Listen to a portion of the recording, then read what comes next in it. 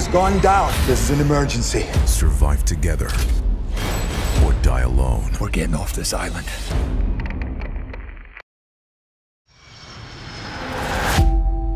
Captain Torrance, flight commander.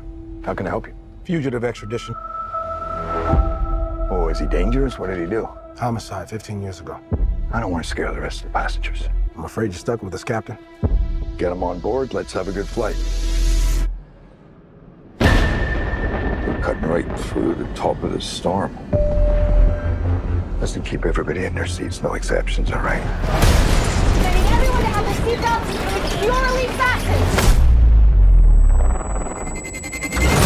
Mayday, mayday, mayday.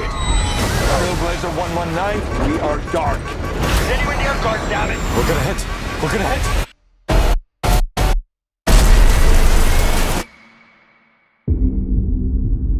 They went down somewhere in the Joblo Island cluster. It's run by separatists and militias. The Filipino army won't even go there anymore. The clock is ticking. Every minute matters.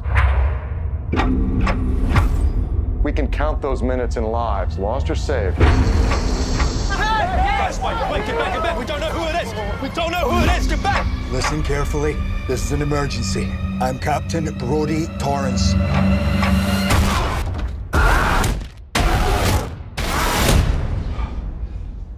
I like this guy.